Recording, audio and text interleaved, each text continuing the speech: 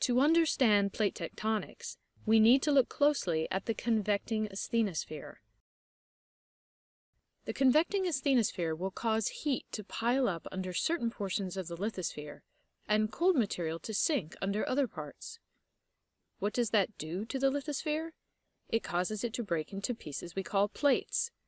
Where heat rises, material must be pushed away in opposite directions to make room for the continual rising of new hot material, much like boiling water. That drags on the lithosphere above and causes it to stretch and thin and break apart. On the surface, we call the zone where two plates are moving apart a divergent plate boundary. The buildup of heat and material below pushes the plate upward at this point and creates a linear mountain ridge. When these form along the ocean floor, we call them ocean ridges and rises. As the plates separate, a rift valley forms atop the ridge. The drop in pressure on the underlying mantle rock causes it to melt, and now that it's lower density, the melted rock, or magma, rises to the surface and erupts along the center of the rift valley. When new convection cells form under a continent, divergence tears the continent apart. The most recent supercontinent that tore apart to create the current geometry of Earth's plates was called Pangaea, and based on fossil evidence, it existed 250 million years ago, when all the continents we know today were fused together, one continent and one surrounding ocean. After the supercontinent began to break apart, and the plates thinned enough, dense basaltic magmas erupted, and the new plate that formed was oceanic, producing oceanic plate fused to broken halves of continental plate, now moving away from each other. Through this process, new oceans form and spread. We call this seafloor spreading. The new ocean crust that forms at these ocean ridges consists of four main layers. The magma that erupts on the seafloor cools quickly under high-pressure, cold water and forms structures that look similar to hardened toothpaste squirted out of a tube. They're called pillow basalts. The cracks in the crust that fed the magmas to the surface cool to form vertical walls of basalt called sheeted basalt dikes. The chambers that hold the magmas under these ridges will also spread. As their outer edges cool, they crystallize slowly to form a larger crystal rock with the same composition as basalt, but now called gabbro. As this crust spreads apart to allow new crust to form between it, the ocean will deposit fine grains of dust, ash, shells, and other debris, otherwise known as sediment. These are the four layers of ocean crust. Under the ocean crust is the mantle rock that melted to produce the magmas in the first place. It is sometimes referred to as depleted mantle because it has had magmas produced from it. And it is attached to and under plates the crust above it, making up the base of the ocean lithosphere. So ocean lithosphere everywhere in the world is basically made of this same sequence of rock: sediment of varying thicknesses, above pillow basalt, above basalt dikes, above gabbro, above mantle rock. And what happens to this ocean lithosphere as it spreads? Not much. It grows gradually colder and older and denser, and collects a thicker sequence of sediment atop, and a thicker section of mantle plating underneath it, thus thicker lithosphere, until eventually it's so dense that it becomes denser than the rock underneath it. It detaches and sinks back into the mantle, possibly sinking or subducting as deep as the core mantle boundary before finally melting and becoming reabsorbed back into the mantle. Dense, cold lithosphere sinks down, pulling the distant seafloor spreading center further apart, driving together a recycling engine for mantle material. Pause now.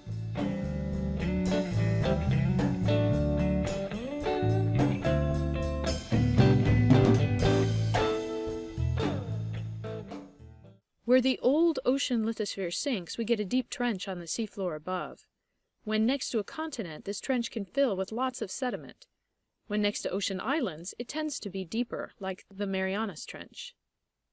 Let's look more closely at these subduction zones. Remember that at divergent plate boundaries, the plates move apart.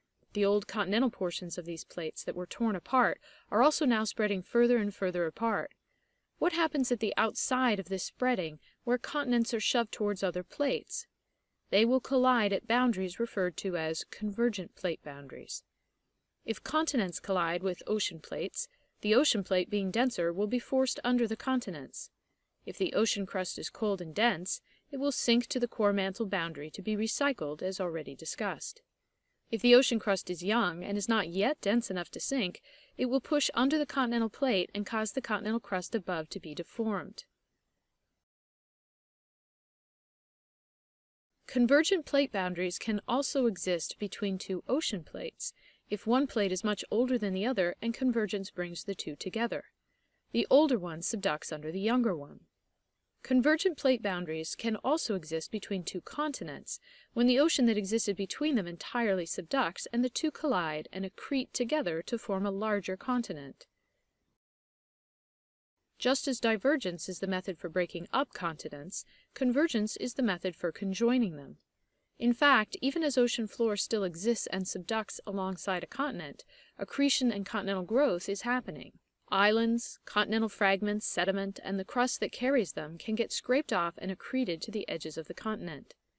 We call these accreted fragments terranes, and they are the basic building blocks of all continents. The other source of new continental material are the volcanic eruptions that happen alongside the subduction. Why? When ocean crust subducts, it carries with it a large amount of water that has soaked into the sediment over millions of years. That water is squeezed out by the high pressure at depth in a subduction zone. Because water is less dense than anything else, it rises upwards into the overlying asthenosphere. Water reduces the melting point of the asthenosphere, causing it to melt.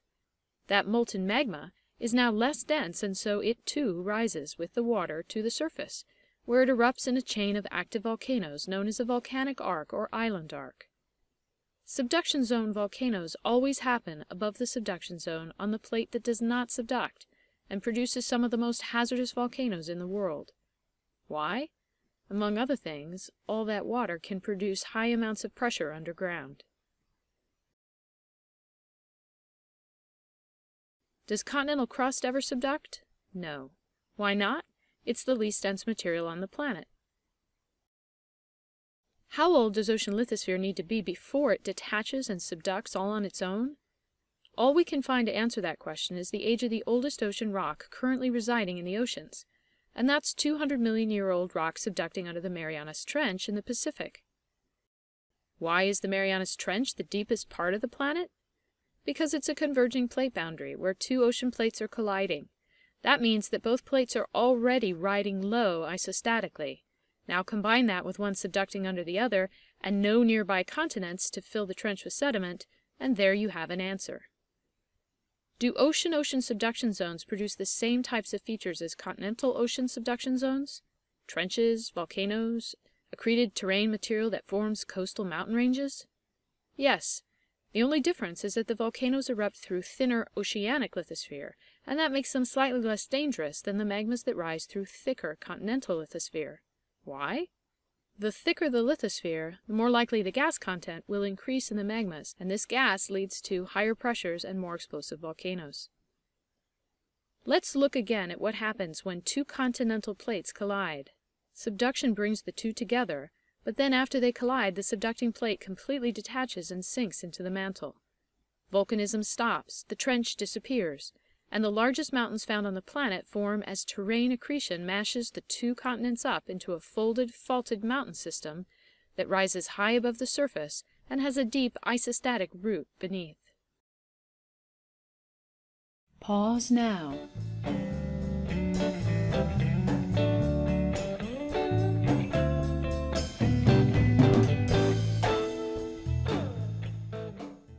That leaves one remaining plate boundary to discuss, transform, where plates slide past each other. There's no way to have plate motion moving apart and together without having some edges slide past each other.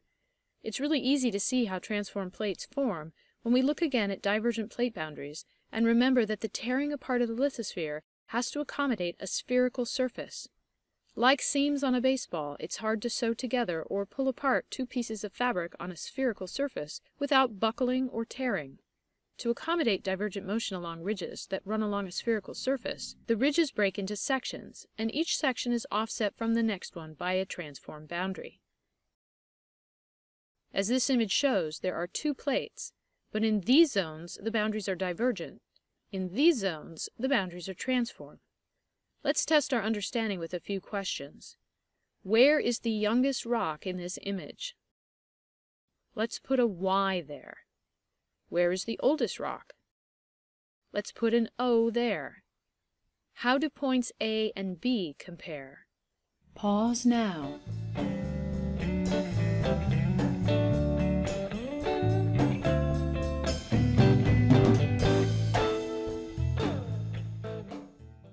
Rocks at point A and B formed at different locations, but are now found alongside each other, so they will look very different. They will have different thicknesses of sediment.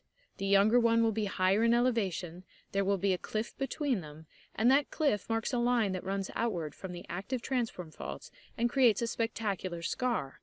We call this old scar a fracture zone.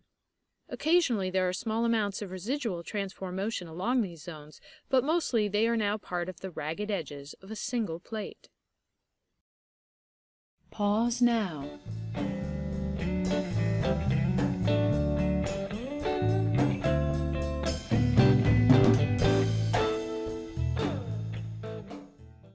For more information and more detail, continue on to the next video in this series.